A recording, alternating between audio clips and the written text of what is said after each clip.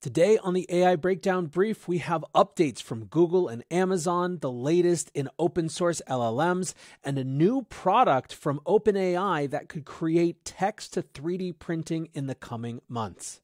What's going on, guys? Back with another AI Breakdown Brief, all the headline AI news that you need in 5 minutes or less. We're starting today with actually something that's not news so much as just a resource. HuggingFace last week launched their daily papers feature.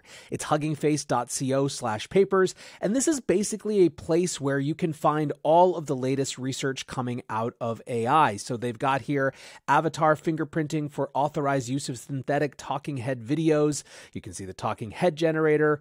Really cool stuff, and it goes on and on and on. This is just a great place to see what the bleeding edge is. So it's something that I've bookmarked, and I wanted to make sure you guys could too.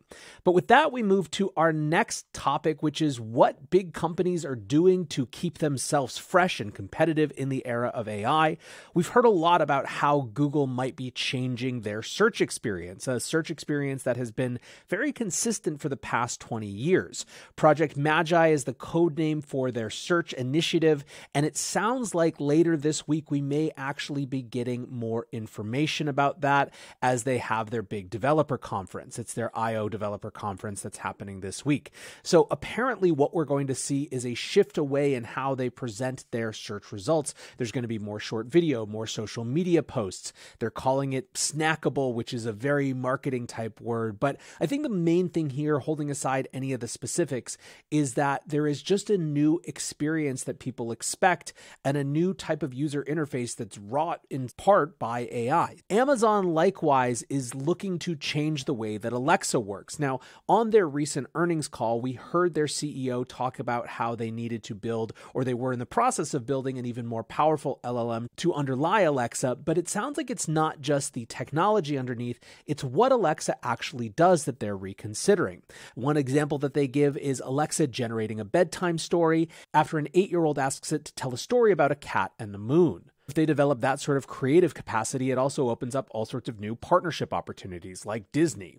Again, I think the thing that's important here is less the specifics of whatever Alexa might do. And in fact, I think we're kind of over-indexing for the importance of personal assistance in the era of AI.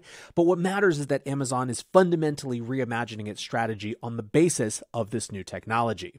Next up, we move over to the world of open source. Of course, one of the big stories from last week was that leaked Google researcher note about how open source is destined to beat Google and OpenAI and all of the closed approaches to AI. And we're seeing a lot more progress. I mean, it is coming hard and fast. We talked a little bit recently about RedPajama, which is an open source version of Facebook's Llama, which if you're a parent, you'll get the joke. And they've just updated, releasing new 3 billion and 7 billion parameter Insight family of models that include base, instruction tuned, and chat models. So more to work with for developers there. We also had Mosaic jump into the space with their MPT-7B, a new standard for open source. They're calling it commercially usable LLMs. They say that it was trained on the MosaicML platform in 9.5 days with zero human intervention at a cost of $200K. And with this tool, developers can now train, fine-tune, and deploy their own private MPT models. Speaking of people deploying their own models, Brian Rommel writes, with WizardVicuna M1, we now have almost a ChatGPT 3.5 running on your local hard drive on a simple modern computer. No internet needed after download. Personal private AI you own. In the space of 6 weeks, we have moved to the Cambrian explosion. Using ChatGPT 4 as a judge, WizardVicuna LM is almost equal. This is exactly what that anonymous Google author was talking about. Just an incredible rate of innovation from independent developers. Finally, I wanted to call out a new product from OpenAI called Shap-E. This is Alex Nichol, one of the lead researchers and developers on it. He writes, super excited to release Shap-E, our latest work on 3D generative modeling. So effectively, this is text-to-3D modeling, and you can see the samples they have here are a chair that looks like an avocado, an airplane that looks like a banana, a spaceship, a birthday cupcake, a chair that looks like a tree, etc.